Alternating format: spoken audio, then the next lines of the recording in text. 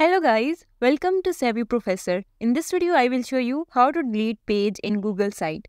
So for this, I am here on my Google site, and now from here we want to delete a page on our site. So for this, here you see this pages option, click on it and now choose the page that you want to delete, and then you will see these three dots, click on it, and now here you will see the option of delete. So simply click on it, and once you click, your page will be deleted. So in this way, you can simply delete your page on Google site.